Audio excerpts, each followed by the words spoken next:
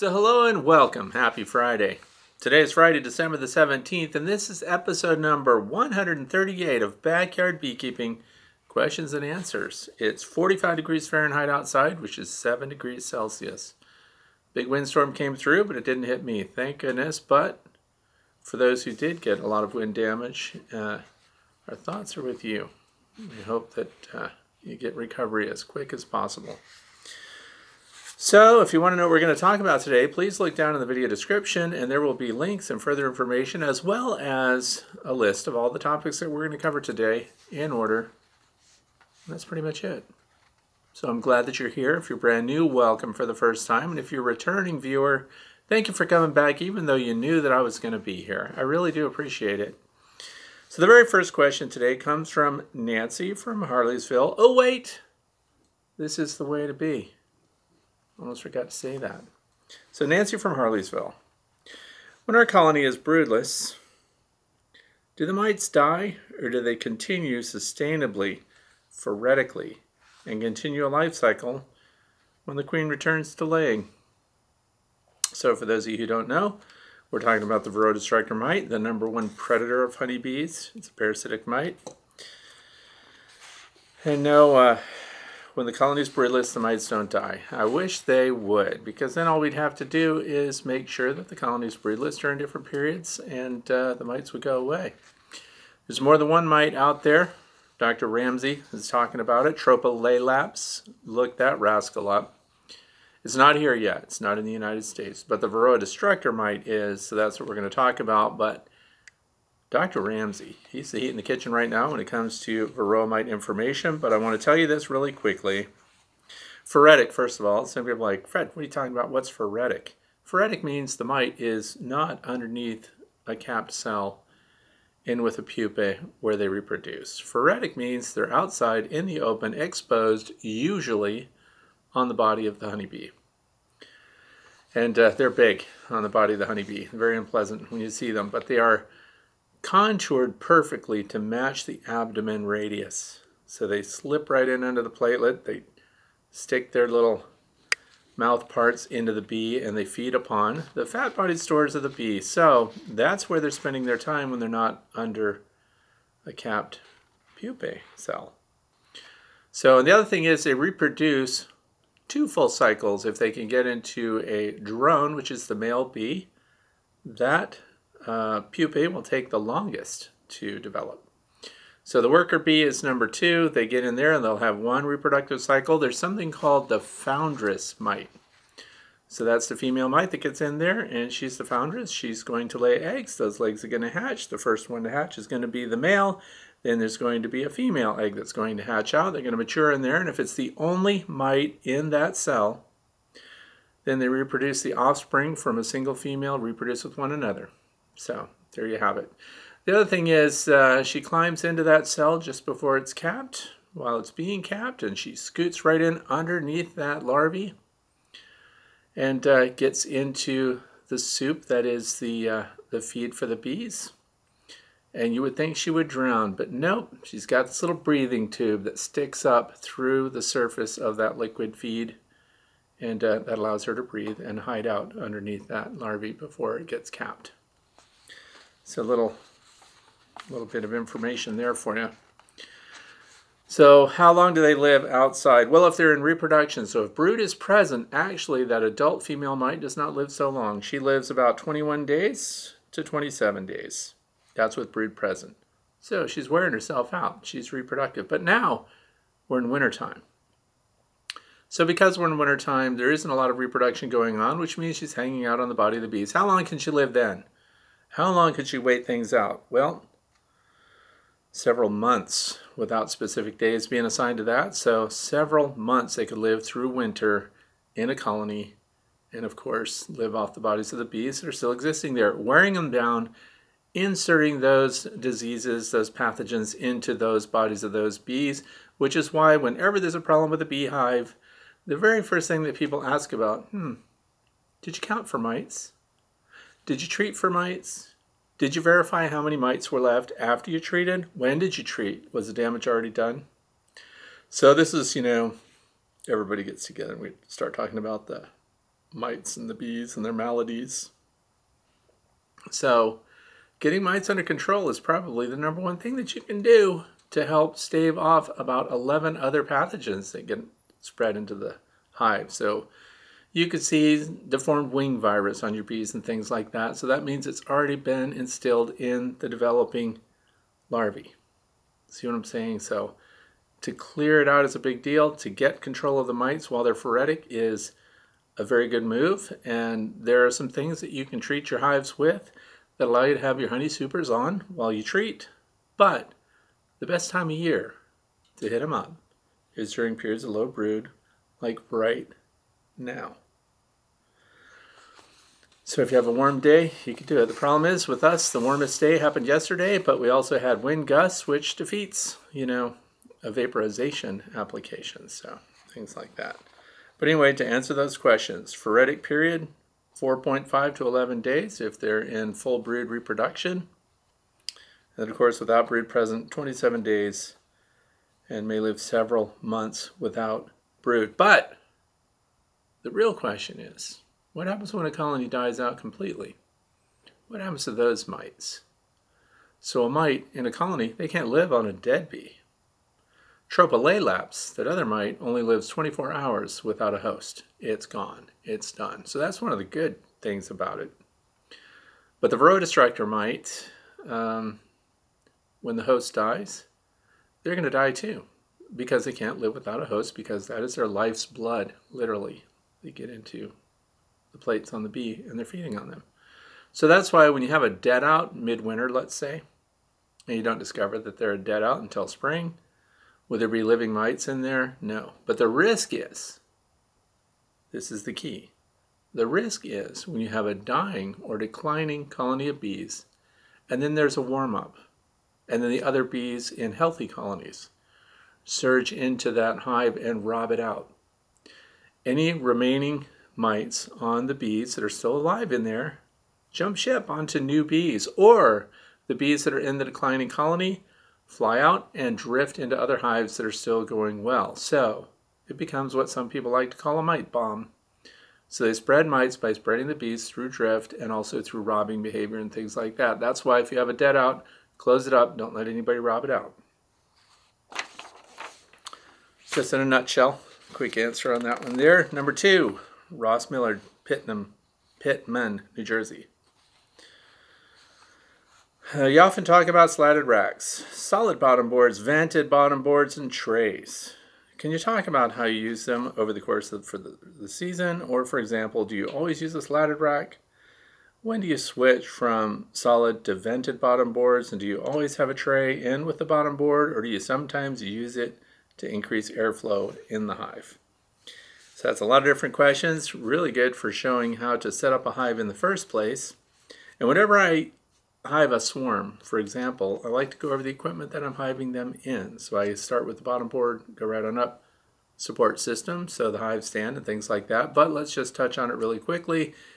Here's an area. If you go to any beekeeping supply, so Dadant, Better Bee, Blue Sky Bee Supply, Man Lake, wherever you go, they all offer screen bottom boards, solid bottom boards, kind of hybrids that have a solid bottom board with a tray in it and then a screen above that.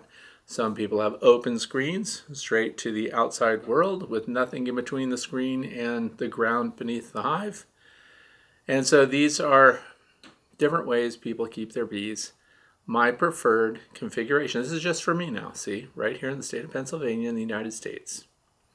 I like solid bottom boards, or because, for example, the flow hive back here, if you get that whole system, they have a bottom board encased. So there is a tray in there that slides in and is removed underneath an aluminum screen.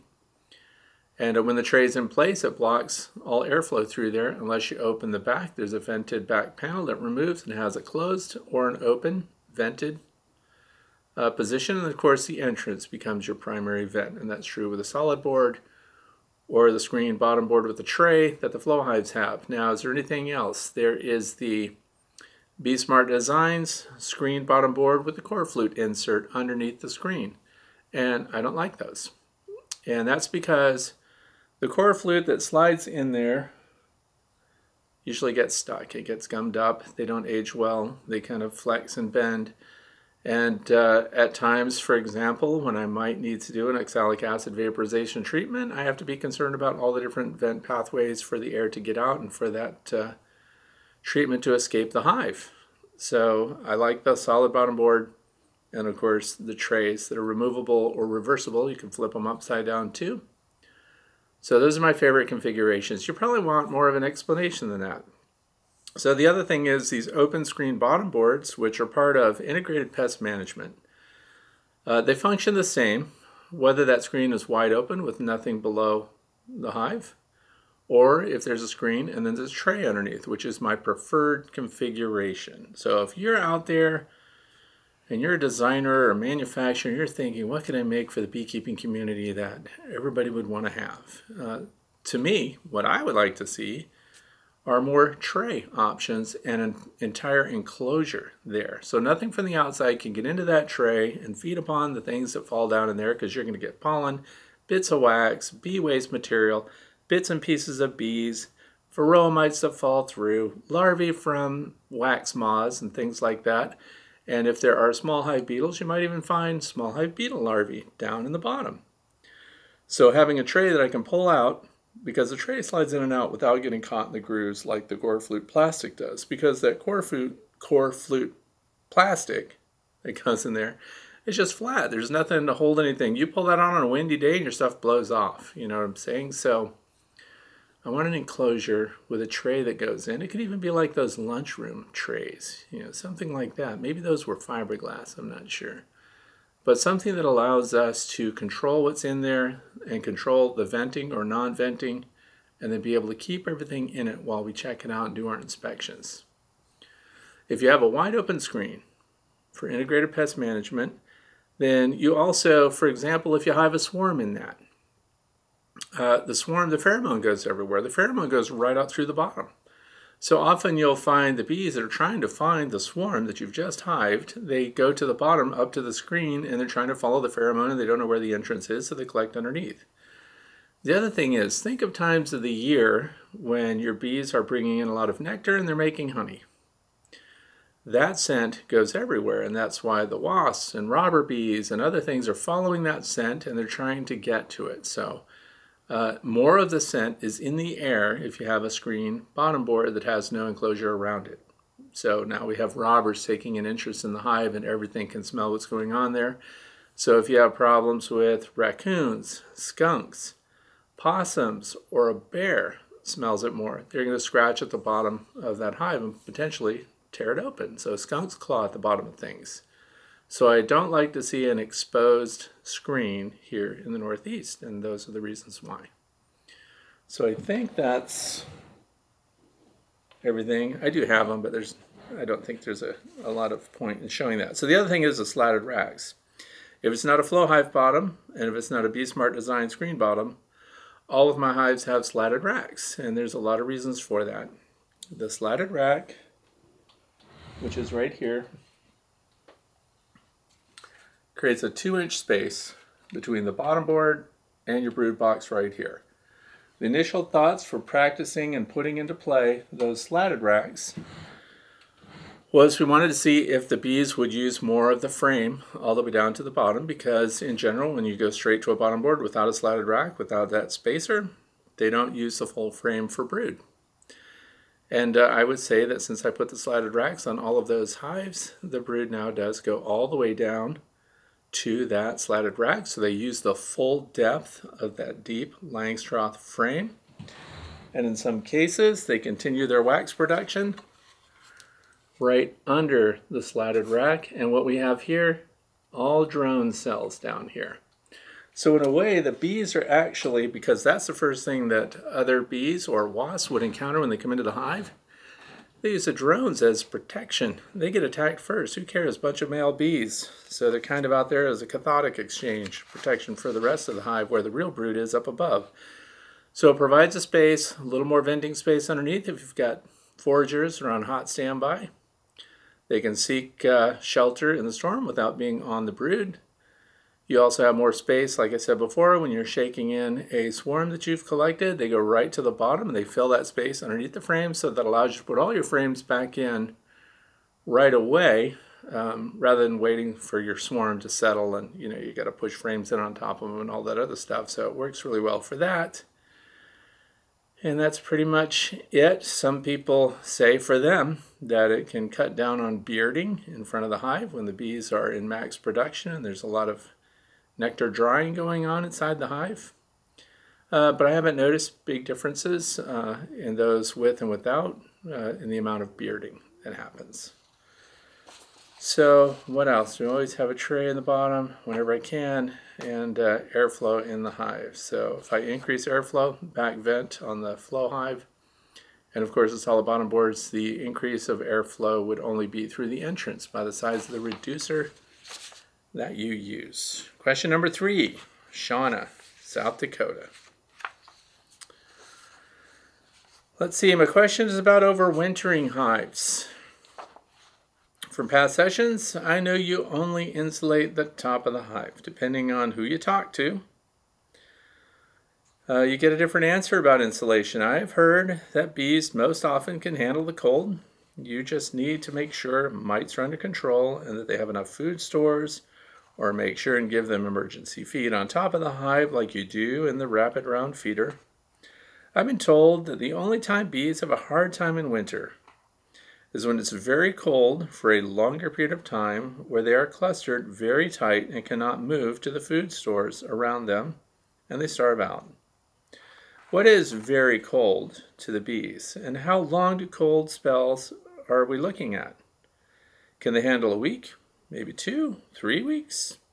Do you have a good guess on this suggestion? I'm in South Dakota, and it gets pretty cold in January and February most years, sometimes for extended periods. I was also told that by insulating the entire hive, I may be giving them a warmer environment, especially during a milder winter, to move around more, and that increase the amount of food stores they use and could increase the chances of spring starvation. What do you think about this? Here's what I think about it. There's a lot in that. But, and you're going to hear this a lot too, beekeeping is regional. So you are going to, through the years of experimentation and your hive configurations, you are going to find out what works the best for your bees in your area, and you're going to pay attention, you're going to see what's going on. So we'll address one part first. What I like to have happen with my bees here in Pennsylvania in the snow belt where it gets cold and stays cold, other than this year, and you get a lot of snow. One year we had over 100 inches of snow. I like them to get cold and stay cold, and that cluster, while they're there, consumes very few resources. So they're basically dormant. And they do migrate over the frames. And in spring, that's the key. That's when they start breaking cluster. That's when things start really kicking into gear. And that's when people have these starve outs. And that's because they get active and they will have used resources. But of course, what's the anchor that's keeping the cluster on those frames? Any brood that they're developing is going to keep the nurse bees over the top of it. So the cluster expands and contracts, but it also moves up, and they leave bees behind to stay over the brood that has to be warmed to 94 degrees roughly. 94 to 97 is the span. And they have to keep that heat on them. Very few bees can actually heat quite a few cells if they have nourishment, if they have carbohydrates nearby. So we have these fat-bodied winter bees, and sometimes when you pull apart a hive that did starve out in the wintertime, you will see bees nose deep in frames, in cells. And there'll be a whole bunch of them side by side, and you'll have all their rear ends sticking out. Next time you find that, and I hope you don't, but I'd like you to pull those bees out of the cells and look to see what's under them. Because what you may find is that those are actually the fat-bodied winter nurse bees that were doing two things at one time. If you have a cell of honeycomb and you have a bee that sits over the top of it, and a bunch of bees form a layer like a living blanket, and they generate heat, that's one thing. Not terribly efficient, by the way, because you're using bees for insulation. Bees have hair. Bees trap They trap air in their hairs, and then that becomes the insulator, bee after bee after bee. And then if we don't have air moving through, and that's why I have the no upper entrance, no upper vent in winter, air moving through takes this static air from around the bees and moves it through them. It causes them to cool, which causes them to activate their muscles, to heat, to burn calories. So without the air movement, they have more control. So the biggest thing is no air movement in the upper part of your hive. So for me, the only entrance is down below. There will be differences of opinion in application. So for those of you who have ever done any alpine exploring or winter survival and things like that, any shelter that cuts the wind, it suddenly feels great in there. You ever as a kid go out in the wintertime and get inside a big cardboard box like a refrigerator box or something like that? It offers virtually no insulation, but the minute you're out of the wind, it feels pretty nice in there. So if you can, and the same for my chickens in the chicken coop. I don't heat my chicken coop. Some people do, see? But what I do make sure happens in the chicken coop is that there's no drafts, so that the chickens who fluff up, watch even the tiniest birds in wintertime, fluff up, trap air, and then that becomes their insulation. So, and these are tiny birds, they're exposed, and they try to get under evergreens and things like that to cut the wind so they can hold that warmth in the air in their feathers. So the bee cluster is much like the feathers on a bird, trapping air, and it's our job to make sure that it's up to them to control how much air movement goes through there, and this helps them conserve energy. These bees that are going into the cells could be doing two things at once. The bee sticks its body in the cell, it generates heat with its thorax, and if it's a nurse bee, not only is it filling this because it plugged that hole, here's the cell. Now underneath here is a developing larva. So that bee is doing two things. It plugged the hole, so it cut down any ventilation movement. It generates heat with its thorax. It's warming just that particular developing larva. And it's feeding it. So it's using up its own resources. It's making itself dwindle down to nothing, trying to preserve the next generation, which is really what eusocial behavior is and why the beehive is a superorganism. Expending resources, even to the point of dying, to preserve the reproduction of the superorganism, the next generation of bees that will come out in spring. And that's why I want you to look, because, yeah, I just want you to look to see what's under them, to see how bad things were. So, we've had periods of 8 or more weeks without a break here. So I know they can go that long. And there have been years where I thought that they were just dead. There's no way they could survive. I mean, they weren't doing cleansing flights. Things weren't going well. There's no way. I mean, really, how could they survive that? And then the first few warm days that came around in March, end of February, the bees were flying and they were alive. And you're just like, how did they even do that? And that's before, see, you mentioned here that I know I like to insulate the top of the hive. Do you know when I started putting insulated covers on my hives? Just 2 years ago. I've been keeping bees since the winter of 2006, the spring of 2007. I just put the standard inner cover on there, the metal clad telescoping cover. They weren't insulated. It was just the wood, and wood, 3/4 inch piece of wood has like 1.7 is the R factor on that. So basically nothing. And back then, because I read studies of, survivability of colonies in Canada, we always looked to these extreme situations for how we would, get our own bees to survive. So I had that little vent in the top. It's a miracle that those bees were making it. So, but back then, what happened was they were also going through a lot of resources to be in a thin hive that had no insulation on top, inner cover, outer cover. The insulation was the bees themselves, so bee health was at the top of the chart. And then the stock of bees being acclimated to cold climates. Southern bees do not do well in northern climates. So the bee stock plays. And of course, what you hit up on here, the health of the bees also plays. So now, 2 years ago, I used to have Bee-Max insulated covers on just a few of the hives. 2 years ago, I put them on all of the hives. Now, I also have a Lyson hive that is going through winter this time for the first time. most insulated hive I have. It's insulated with wool. And then the long Langstroth hive, horizontal. It's thick, but it's horizontal. Also insulated, because this year I insulated the cover on that. And now, this year, for all of the Langstroth hives in my apiary, I have the insulated inner cover. Because last year when I had the outer covers that were insulated, those hives that had that, and my feeder shims on those, they came through winter with a lot of surplus resources. So in other words, they were no longer consuming 50 to 100 pounds of honey going through winter.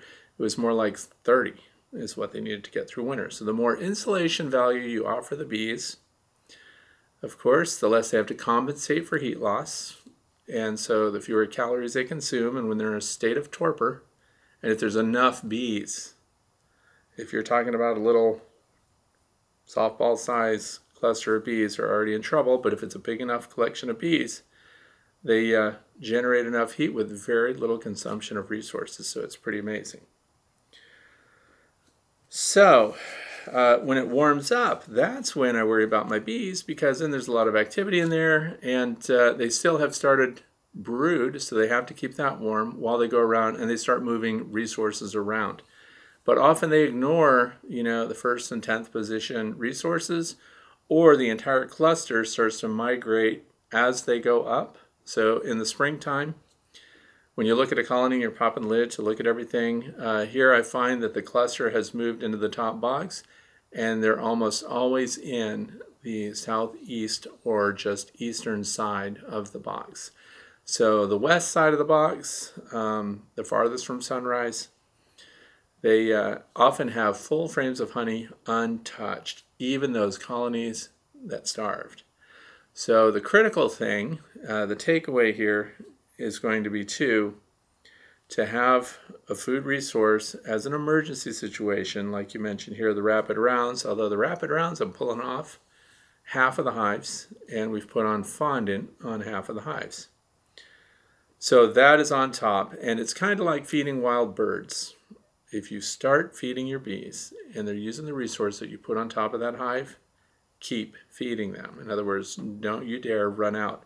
That's why I kind of panicked, because the Hive Alive fondant people were out of stock there for a while, and I put in orders ahead of time, kind of panic orders, because I didn't want them to use up the fondant that was already there and then me not have a fondant patty to put on top of that to replace it when they consume it all. So far they have not gone through a whole patty of fondant, and I have my case of fondant on hot standby ready for that.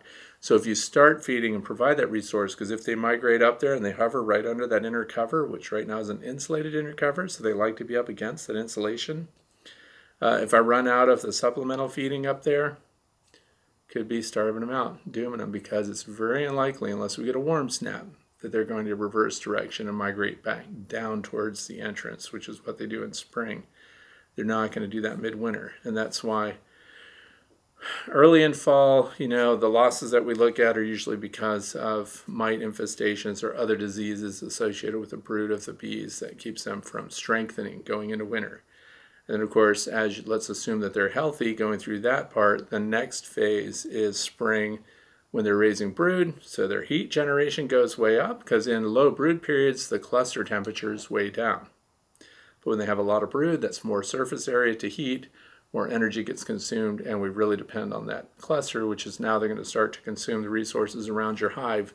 That's why spring starve outs, you look in February, they look so strong, they're flying, they're doing orientation flights, we know we have new bees and everything else, and then by the end of February, first week of March, they died. So, and it's 100% the beekeeper's fault if your bees starve to death. You didn't leave enough on for winter, you didn't seal up the joints in your hives, we cut down on venting, or those are pretty much it, and you didn't offer an emergency feed ration. So that's about it for that. Warnings for others, but as far as if they're housed well and it's well built and air is not flowing through their little heat capsule up in there, then they are going to do very well, and they can last for weeks on end without a cleansing flight. Next one, question number 4 from Be Kind to Be Free. Do you put out open feeders with warmed syrup if the temps are high enough throughout the entire winter, I never know if this is helpful or artificially stimulates them. I would guess they continue to forage in warmer climates, so it would be all right for thicker 2-to-1, so long if it warms enough and they are flying. Well, I don't normally, because in the wintertime, when we get those odd warm-ups, there's still snow on the ground and everything else, I go out to see the bees flying out, doing their cleansing flights. And you'll see them in warm patches, sunlit patches of snow. You'll see the bees land, and you get right up close with your macro rig that I know that you have, and you'll video their tongue going out and they're gathering water from the melting snow.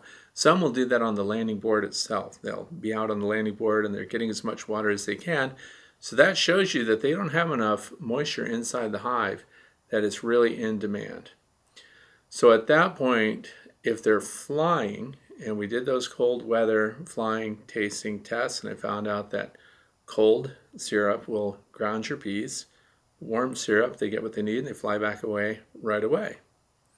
So this is actually a very narrow time frame when you get a few days like that.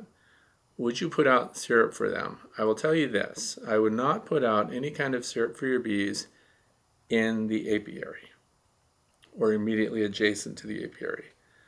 If they're going out and foraging, which again happens during the period when they start starving out, by the way.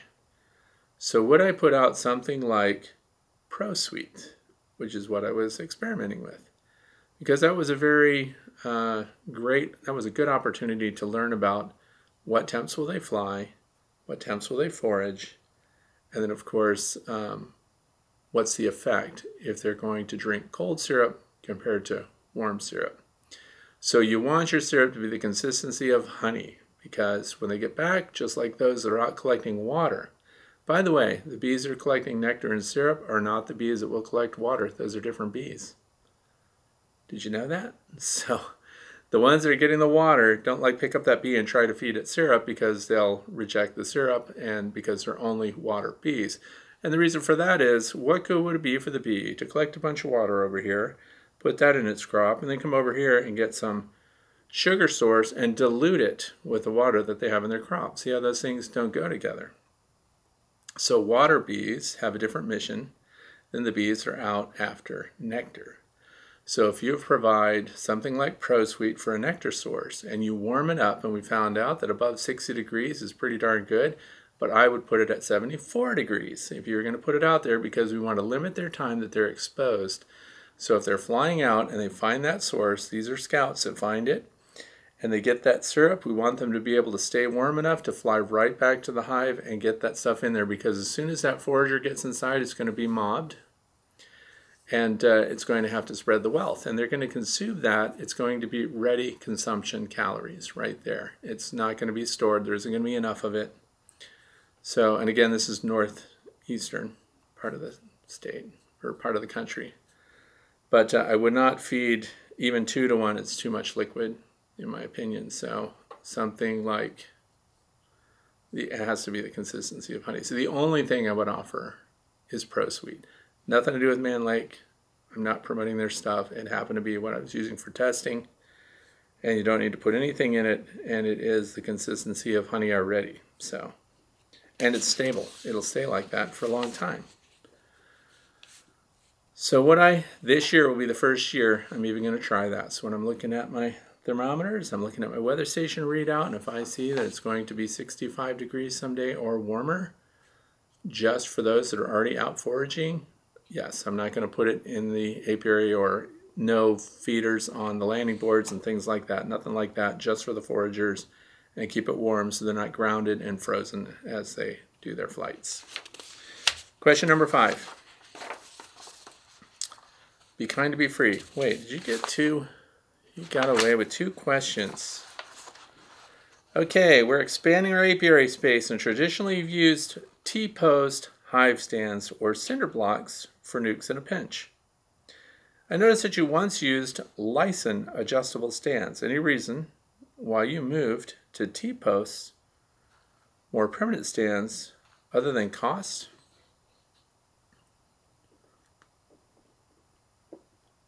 Well, that's actually in reverse. So back in 2006, I thought it would be cool to hammer iron T-posts into the ground, to use steel galvanized metal conduit as the supports, and then I put them on there with U-bolts. And then I laid construction planks, the same planks that you use when you're building scaffolding, when you're working on houses. So they're really heavy planks. And I put that together. That stand is still doing great, as is the plank, even though I had to paint it later. So I actually started with the T-post thing because I realized I could have, multiple supports, and they would all be level, and it could be as long as I wanted it to be. So I had 8 hives on that. So I actually migrated in the other direction. The next thing that came along for a hive stand, I did use some cinder blocks. You'll notice that these days I use no cinder blocks, concrete blocks, whatever you want to call them. I don't use those anywhere. I have used those in the past. Be Smart Designs came out with plastic hive stands. So I got some of those. They're expensive. They're made out of recycled material, so it seemed good, green thing to do. But then I was looking at the skunks and stuff, and the Be Smart Designs plastic supports were not getting my hives tall enough, high enough away from the ground for the skunks. So then I had to put 2x6s on those, but now I've changed that. So what I use my Be Smart Designs plastic hive stands for, they're sitting out in the bee yard all the time without beehives on them. They're lightweight, they're easy to carry. Unless you fill them with water, you fill them with sand, you can do things like that to make them more stable if you're using those as your beehive. And I noticed that the Dice Lab at Cornell University, all of their hive stands are those Be Smart Design stands. But I use them with a bottom board on them, a solid bottom board, and I carry that stand over and I put it right next to a hive that I'm inspecting, and that way I don't take the cover and put it on the ground. I don't take a hive after I've inspected and put that on the ground or on the cover. I put it on this spare hive stand. So I have 2 of them out in the apiary, and if I'm doing any kind of inspection, I bring that over, and that keeps my stuff getting all sticky on the grass, on the ground. I put them on these hive stands instead. Now, there's another kind of stand. So I use, if you look at my horizontal long Langstroth hive, it's actually on angle iron. So when you're looking at soil and what kind of stand you're putting on it, we can have a compressional load, or we can drive something into the ground and rely on a friction load, which is what I did for the angle iron. Those things go 3 feet into the ground. Because a horizontal Langstroth hive is easily a 150-pound hive before any bees or anything else go in it. So it's heavy, it's a beast. That's what I like about it too. You can make them as thick and stocky and strong as you want them to be, and I don't even strap it down when it comes time for heavy winds and things like that.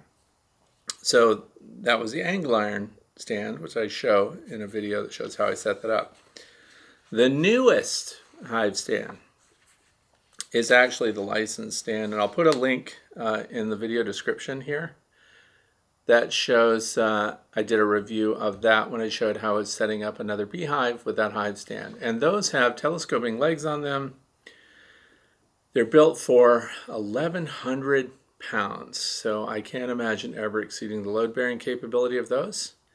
They come in pairs. You run 2x4s through them, and you'll see if you look at the video exactly how it works. So there's a bolt that screws into the 2x4 and clamps it in place. And those are the most adaptable, strongest, well-made hive stands that I've ever had. And I believe I have 5 hives supported by them. And I have others sitting in boxes because in spring, when I set up my nucleus resource hives, I'm going to have racks of those. And they are going to all be on the Lyson metal galvanized steel stands. Because that capacity is impressive, but that's actually my newest stand. They're like $100 a piece. But if you make this comparison, so you buy a $100 stand, well, those Be Smart Design stands are $85. So the comparison, so would I pay that much more to get these metal stands that are adjustable for uneven ground and everything else? Because the Be Smart stands have to be on level ground. You have to level the ground first, smooth everything over, and set them up, and they're going to be the way they are. These Lyson stands adapt. You have 4 legs all at individualized heights. So, and I found out that if I don't have a structure directly under the beehive, things like skunks and possums, they like to go straight up to the hive, or they climb up the corner and go up the hive. And if it's just open and the supports like the Lyson stands have are at the ends and the hive's in the middle, they don't even try to jump up because they can't get their footing. They're not going to go up on the end and then walk on their toes all the way down and then get to the landing board. So it has a lot of advantages, aside from the fact that it's basically unlimited weight-wise. And you can put them in series because you can run the 2x4s through them, so you could have 6 supports and you could have a 10-foot long hive support system. Although I have to say, the other thing that I'm doing as I'm adding hives is I'm trying to spread them out, the primary hives. But the nucleus colonies will all be in groups of 4. So that's how I ended up with that. And those who want to see what that looks like, they could look right through it. Because it says here that ground is ridiculously hard. So if it's ridiculously hard, then I would put Lyson stands on there. They're my favorite by far. If everything costs exactly the same, that's what I would be putting in. Because even wind loads and stuff like that, they're not going anywhere. Also, the legs are not straight up and down, the legs are chamfered. So that is a very stable hive configuration, hive stand. So, I wrote notes about it here. The feet are 25 3/4 inches apart at 9 inches high and 35 1/4 inches apart, or 23 1/4 inches high. Height above ground is adjustable from 9 inches to 23 1/4. That's quite a range.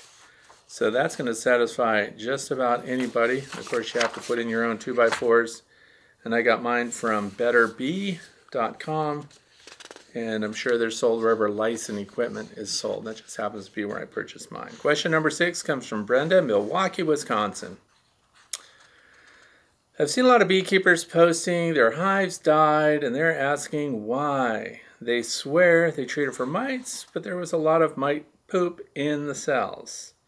Do bees clean out mite poop? And if they treated for mites, I was just wondering if the bees don't clean out the cells. This is what you find really when you have a dead out.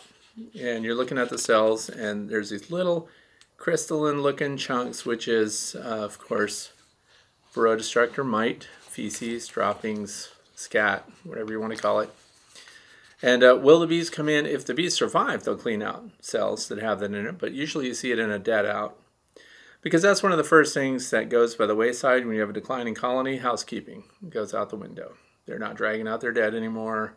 They don't have time to do anything else. They're in basic survival mode, and they're expiring, and their numbers are dwindling, especially when they're queenless and things like that. So, but if it was a strong colony, if you still had healthy bees coming into it, they would, of course, clean out the cells. Every cell gets cleaned before they use it again.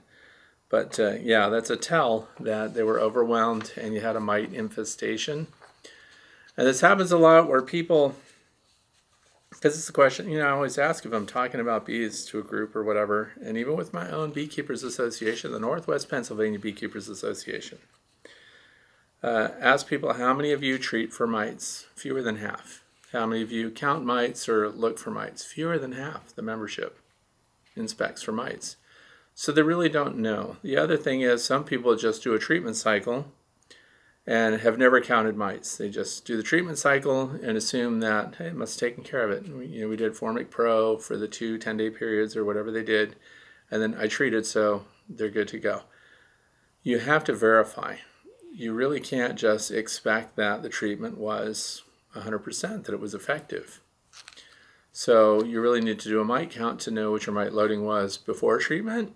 And again, because that's the other thing, some people that even treat never count the mites, they just treat everything.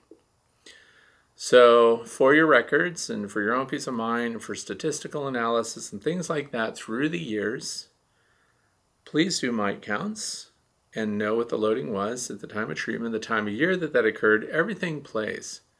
Temperature, environment, size of the hive, history of the hive, stock of the bees, everything you know about that colony should be in your notes. Because Some people will say, well, if you gave a couple of treatments, of oxalic acid vaporization and you did it with this periodicity and things like that, well, that did nothing. That did absolutely nothing.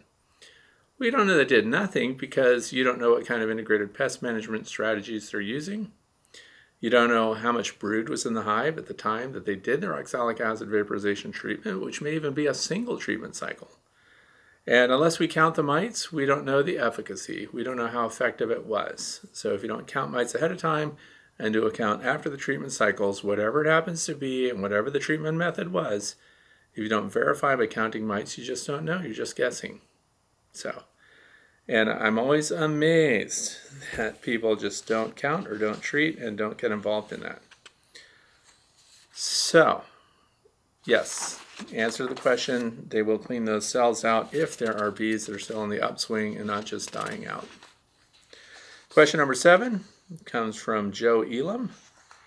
Is there any chance that wax moths or small hive beetles would attack a new frame with new hex comb from Better Bee? I think by hex comb we're talking hexacell, which is better comb. I was thinking of putting one in a swarm trap this spring. Tom Seeley said, that's Dr. Tom Seeley, by the way, Cornell University, said pieces of comb was not advisable in his article, Bait Hives for Honeybees. That article, Dr. Seeley, great guy, and he's one of the instructors, of course, out at Cornell, and has published great books and everything else, but this Bait Hives for Honeybees, I think that publication came out maybe even in the 80s. So anyway, better comb did not exist when Dr. Seeley wrote this in the first place. But when we're setting up bait hives, this is a great time to talk about this anyway, because those of you who are settled in for winter need to be thinking about the bait hives. What is a bait hive? That's to catch swarms in spring. Scout bees are going to be going out. The same ones that are looking for water, same ones that are looking for resources and things like that are going to be exploring trees, windows. They fly up to your windows in the wintertime on a warm day. They check the gutters. They go everywhere. They're looking for housing, so ahead of time. So Dr. Seeley did a lot of great research much later than this and offers great advice. And of course, the size of your swarm trap should be roughly the size of a 10-frame deep Langstroth box, which I think also those nucleus colonies, the 5 frames, and then a second-story nucleus, 5/5, that has the same volume. And I think because of its vertical configuration, more appealing to the bees. So what should you put in it? So the better comb, I don't like to waste better comb in there, but I could put 1 or 2 frames in there. And would wax moths get in there and consume those? And the answer is no. And that's because they don't get anything out of it, really. There's nothing to entice them in there. So the reason a lot of people like to put comb that they don't mind losing, right? I mean, the bees, the scouts are not going to move in and occupy a hive that is actively netted all up. There's a spider webby looking stuff all over comb that's being eaten by wax moths. So wax moths like enclosed spaces, and it's a great way to get rid of your old comb, because some people put old comb that they're going to get rid of because it has such strong reproductive scent in it, and it tells the scout that this has been occupied before and you can move in and occupy it now, because we're talking about spring swarm capture. So this is a difference I want to make on this, because I can't talk to Dr. Seeley. I don't know what he was thinking, 22 years ago or whenever he wrote that. But we have May through July in the Northeast, and for Dr. Seeley, that was in New York State. He talks a lot about the Arnott Forest. So in early spring, we don't have a big wax moth problem. So when you're putting your stuff out in spring, the wax moths are not flying, therefore they're not laying eggs. Therefore, we don't have wax moth larvae to worry about consuming these frames. So the spring swarm traps, I would say, put your old comb in. Put your better comb in there. Whatever it takes to make it enticing to the scout bees. You can also save Ziploc bags full of propolis scrapings and things like that from when you're inspecting your hives, and sprinkle that around on the bottom. And the person that suggests that all the time is, of course, Dr. Leo Sherishkin of Horizontal Hives.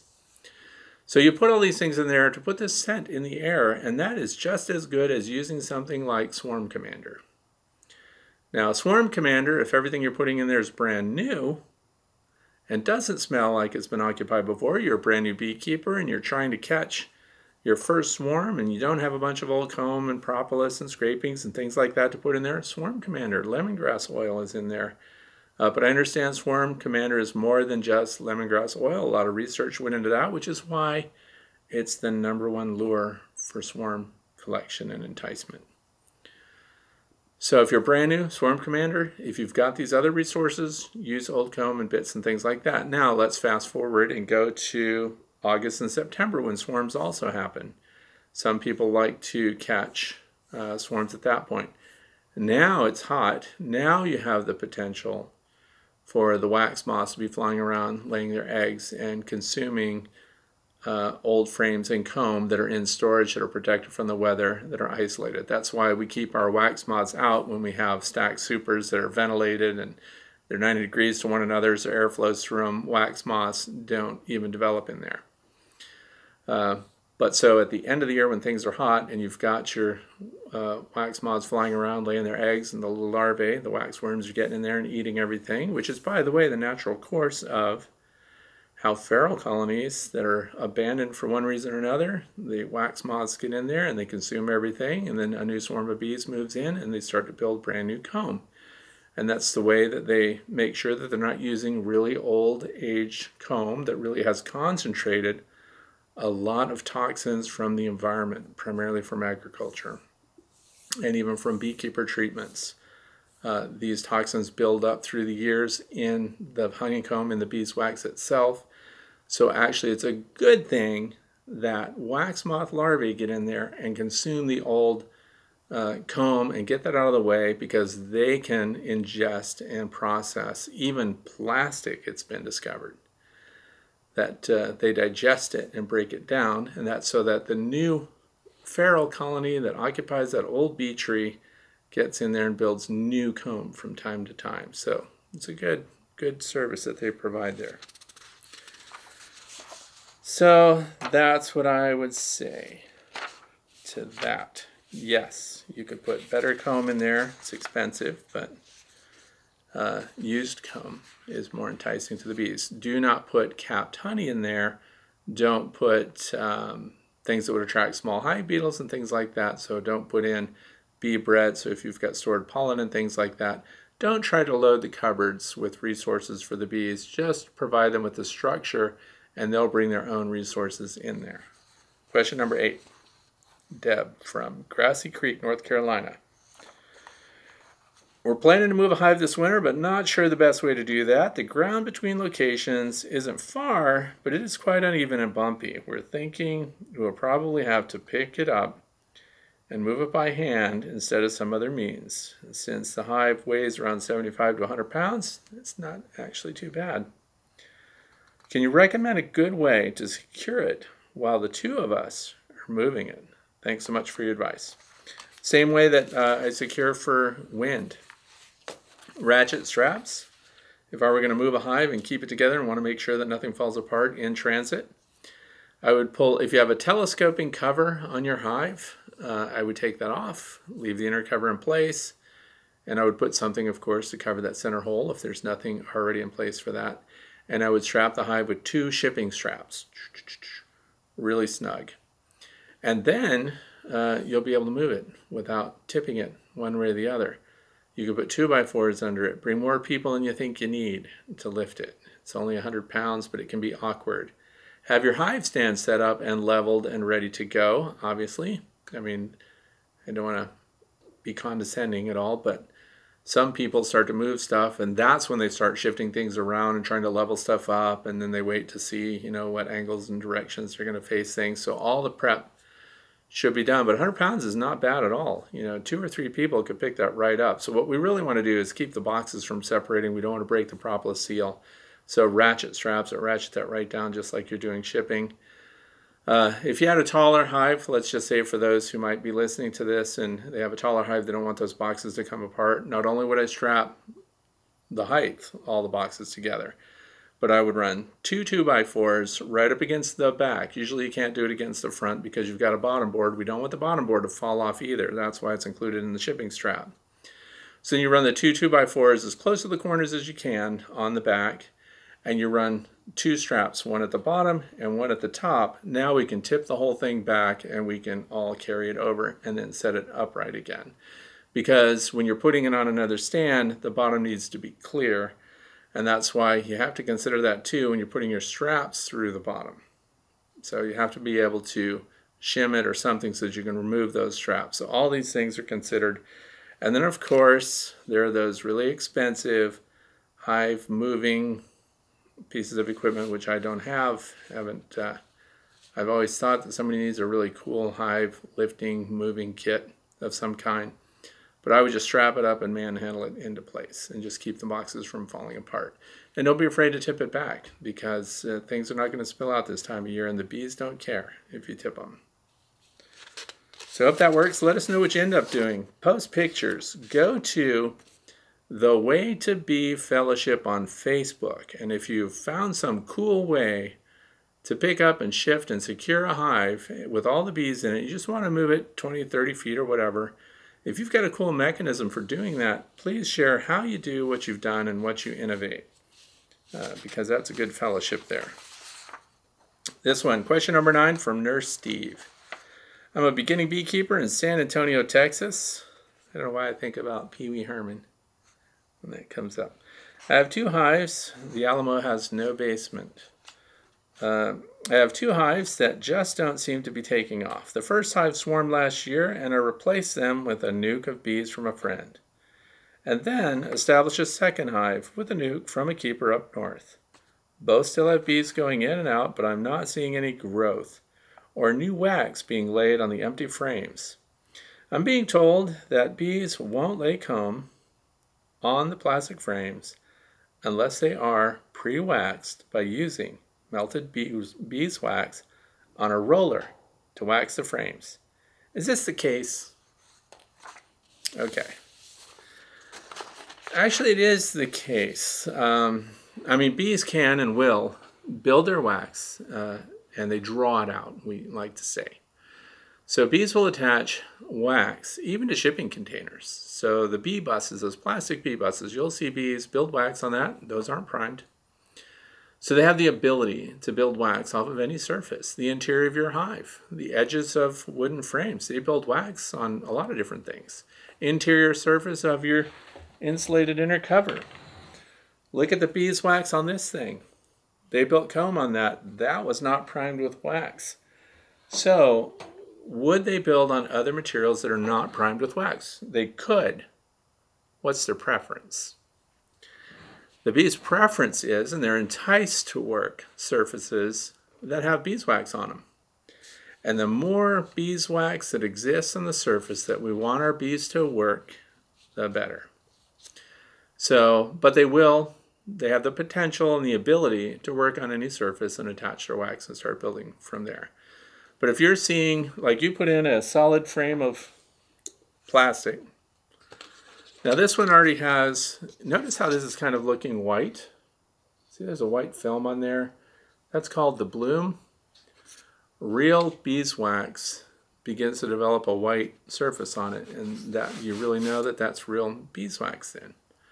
But when we've put in frames like this, plastic frames, with no wax preparation on them at all, sometimes you'll notice that the bees will start to build their wax on the back edge of one of these, and they'll draw it down parallel to this surface, and frustrating to the beekeeper, they will not attach it to this surface, and instead they draw a double comb. Super annoying. But then when you look at the frames and the plastic that they've done that to, it's usually because there's either no plastic priming, no wax priming on the plastic, or not enough. It's either too thin or non-existent. So if you can roll it on, I mean, I see a lot of people do that, and it's easy to do.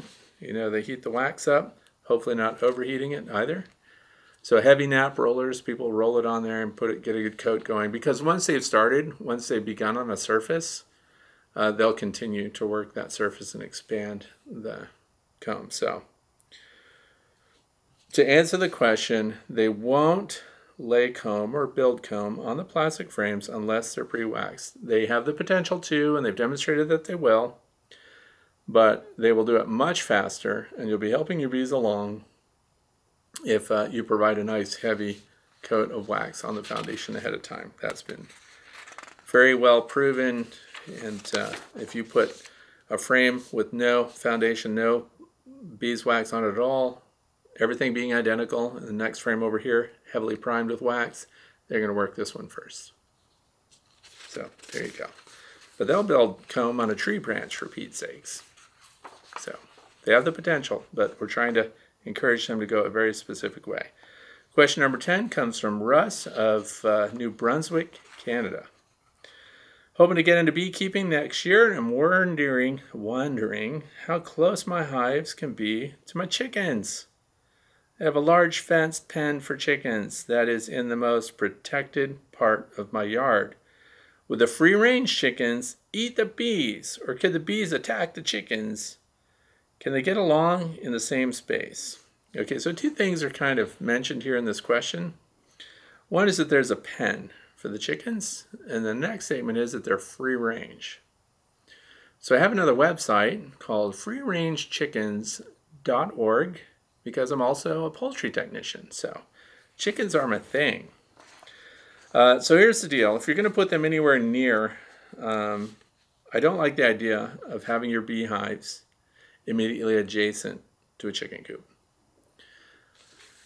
But if you create enough space, and any farm animal, not just chickens, make sure they can get away from the bees. I had concerns, and some people are saying, Fred, why didn't you put your beehives in this lot that you have down here in the past? Why didn't you start out right there? It's a great lot.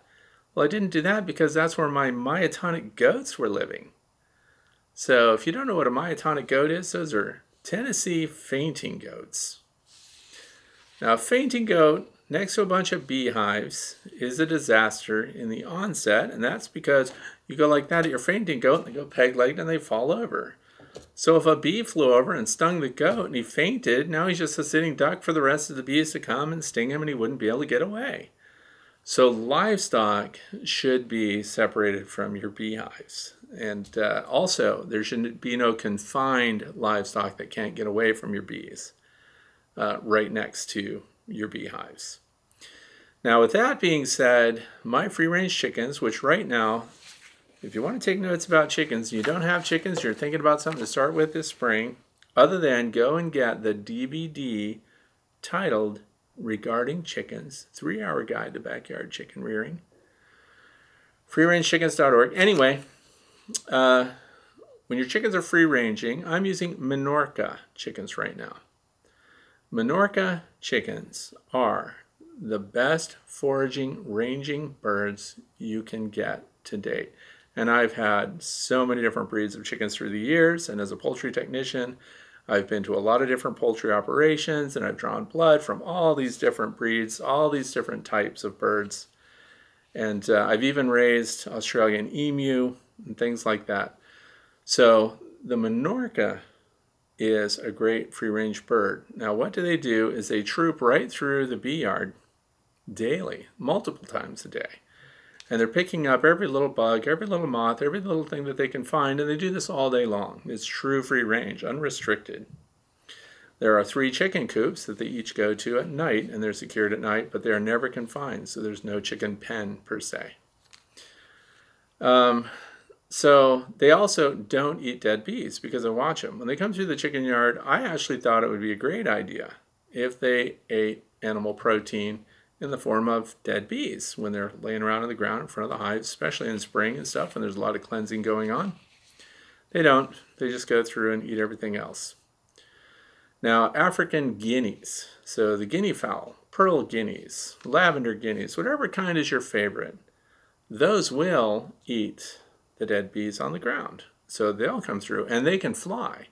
So again, that's a bird that is pretty simpatico with your bees, and they'll eat the dead bees. They don't go after any of the live bees, and they have the ability to fly away and get away. And they prefer to run, however.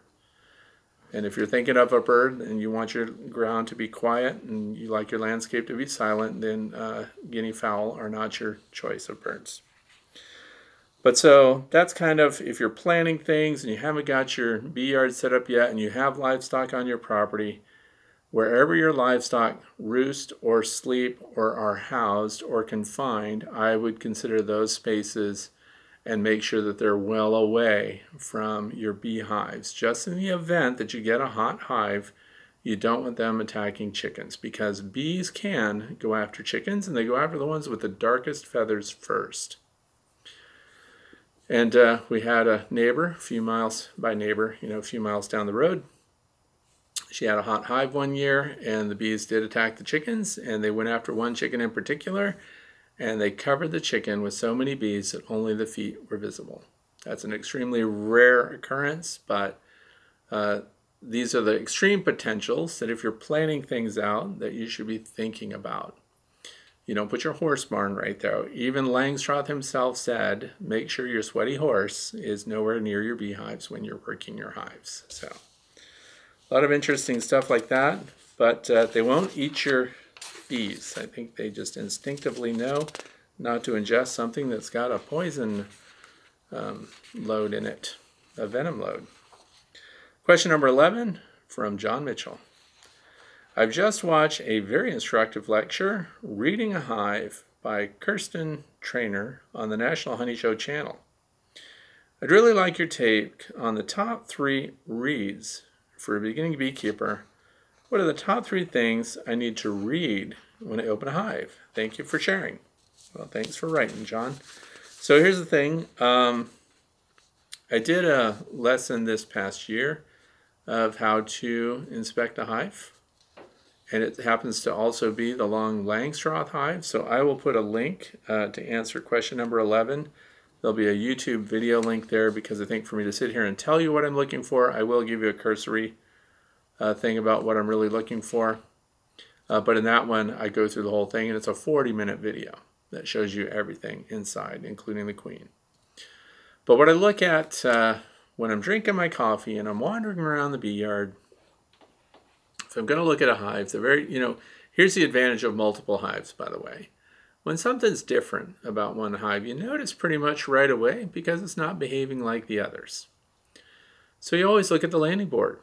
You look at the landing board to see what the activity's like, what they're doing, and guess what else we do? We look at the ground in front of the landing board.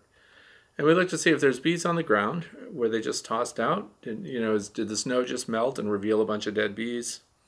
Are there live bees on the ground? If they are, what are they doing? Are they trembling? Are their tongues out?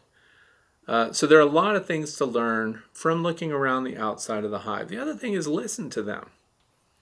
So we listen to the sounds that they're making. We look at the pace of the work that they're doing there. And when you open your hives too, the sound that they make. Some bees, actually, the colony seems restless. There's a little roar, a little rush that comes out of them when you open the hive. And others, you open the lid and there's nothing going on. They're just quiet. They act like they don't even care that you're there.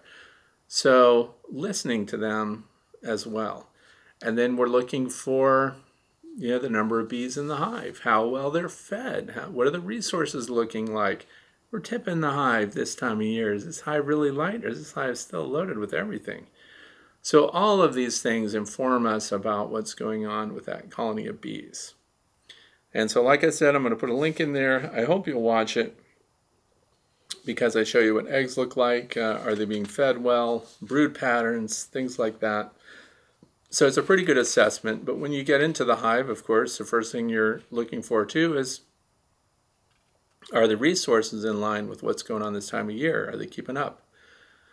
Lots of honey, enough brood. Are there eggs? Does it indicate that the queen is present? So I'll just put that link down in the video description, and you can watch the whole thing. And then let me know if you still have questions after that. Number 12. So the last question of the day comes from Kathy Hathaway. Hello, Frederick. I have a question about your fondant. You were talking about the bees are being already up and eating the fondant. Is this because the fondant is better than the honey or the syrup? If this is so, does it mean that the bees have moved up and they will not go back down to get the food that is below?